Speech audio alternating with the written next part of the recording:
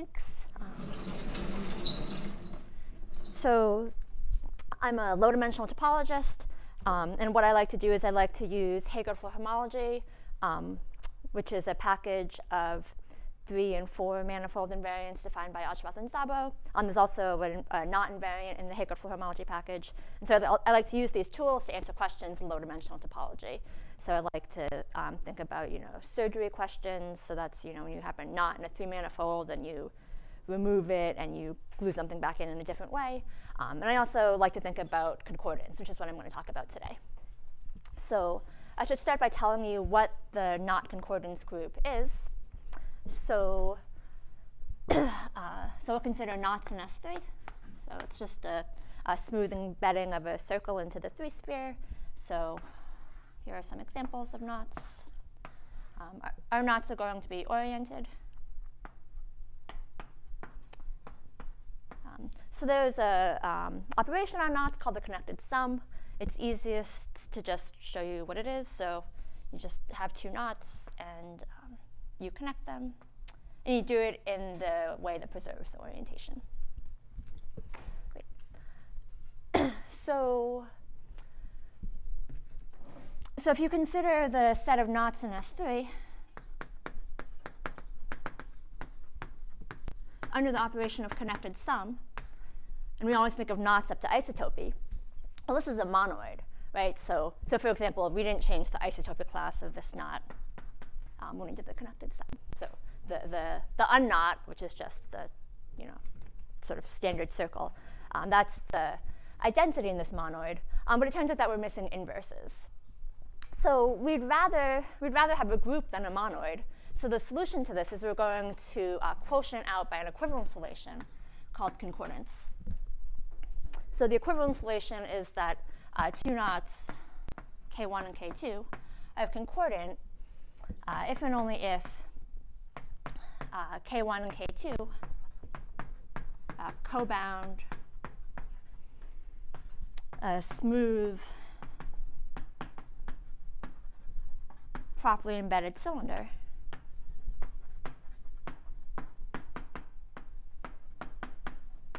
in S3 across the unit interval. So you think of K1 as sitting in S3 cross 0, and K2 sitting in S3 cross I, and you have the cylinder between them such that on one end the boundary of your cylinder is K1, and on the other end, the boundary of your cylinder is K2. So since this is happening in S3 cross I, which is a 4-manifold, so maybe this is a little hard to see. So let me give you an example of what such a concordance can look like. And so how am I going to show you an example that's happening in 4 dimensions? Well, you can think of the I direction as time. So at each time we see a slice that's a copy of S3, and that's something that we can see good enough. Okay. So starting on one end, we'll start with this knot.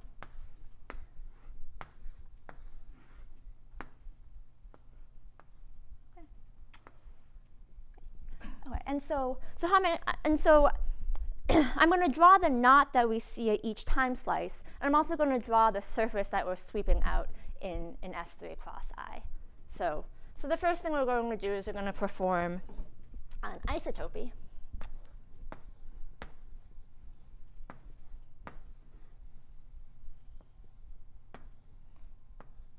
And so if we're just performing an isotope, we're just sort of wiggling our knot around. So in terms of the surface that we see in S3 cross I, well, it's just going to look like a cylinder.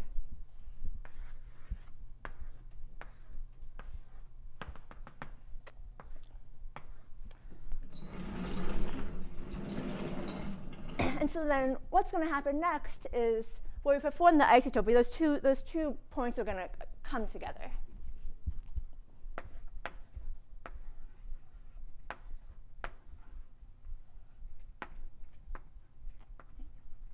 And so in terms of the surface, well, it's going to create a saddle point. So right here, topologically, this looks like a wedge of 2 circles. So the cross-section of the surface is going to look like a wedge of 2 circles. And then as we continue down, well, this is going to split apart in the opposite direction that those strands came together.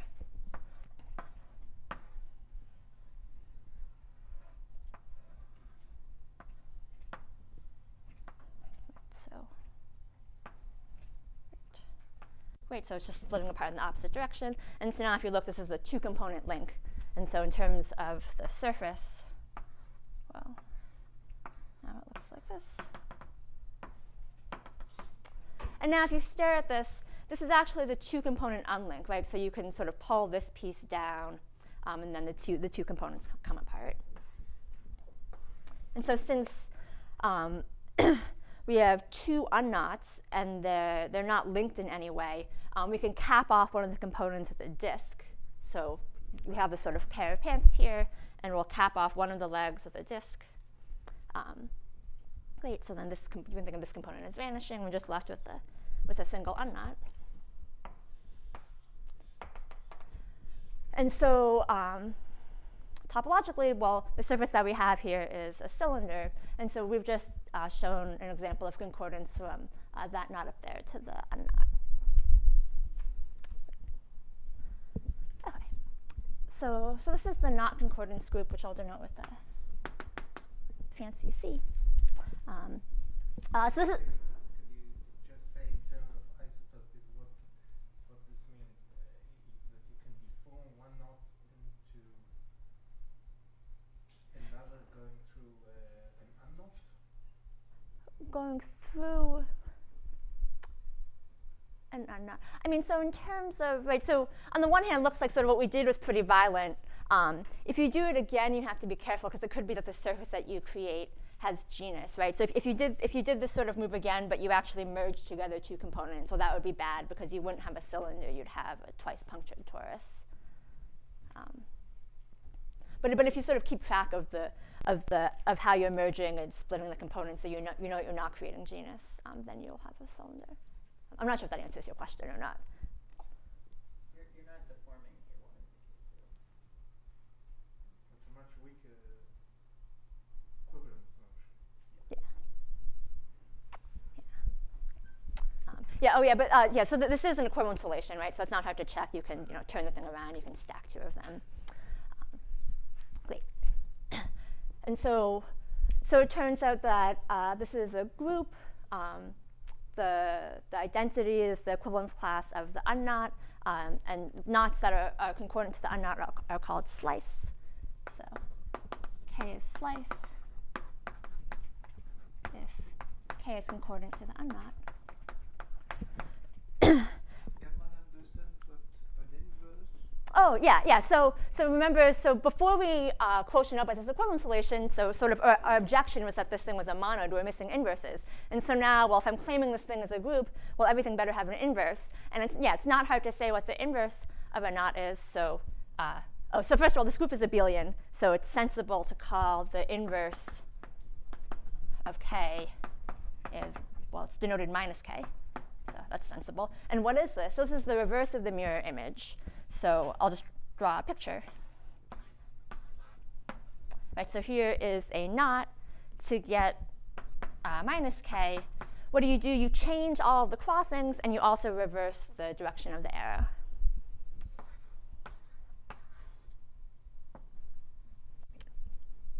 So that's the inverse. Okay. So we've defined this group. You might wonder, well, what does this group look like? How big is it? And so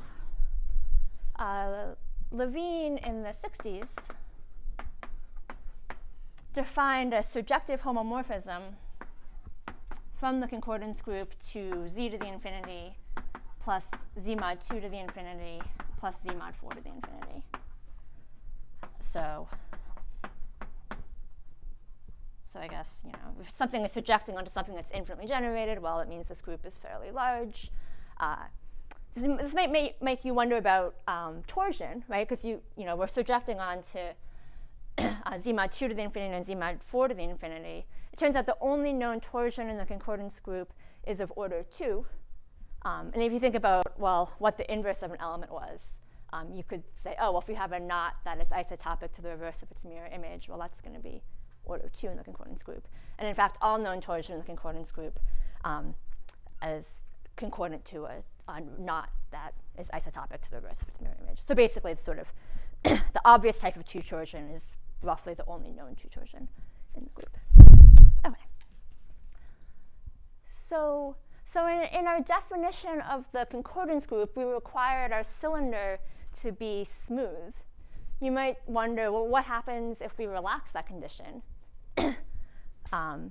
You might relax it all the way to say, well, what if we just require this to be a topological embedding?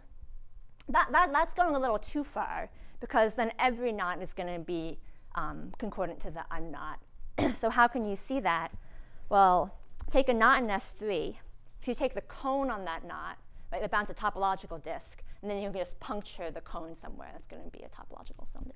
But it turns out there's still sort of a weaker notion of concordance, and that occurs if you replace smooth with locally flat. And so locally flat means that your cylinder has to have a product neighborhood, right? So the cone point doesn't have a product neighborhood, so we sort of got rid of that problem. So if you're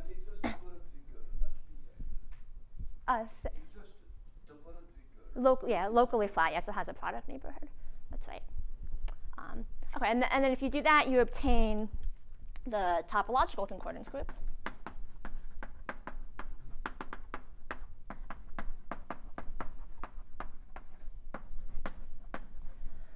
Which will denote C top. And so there's an obvious homomorphism from the smooth concordance group to the topological concordance group. Right? You have your smooth cylinder, you can just forget the smooth structure on it. And, well, so you have this surjective homomorphism, and you might wonder about, well, the kernel of this, which will denote CTS. Right, so this kernel is generated by things that are topologically sliced, but not smoothly sliced. And so if we want to understand this kernel, well, you might wonder, well, what does Levine's homomorphism tell us about that kernel? And it turns out his homomorphism is defined in terms of certain linking forms on surfaces, so in particular factors through the topological concordance group. So it doesn't say anything about this kernel here. But so it follows some work of Donaldson and Friedman that this kernel is non-trivial. And then Endo in the 90s showed that, well, the kernel, not only is it non-trivial, but it's infinitely generated.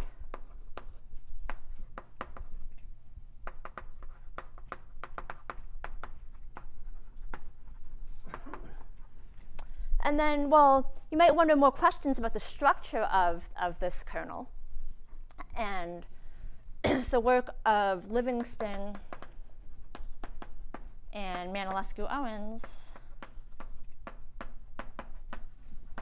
they showed that this subgroup has a rank 3 direct summand.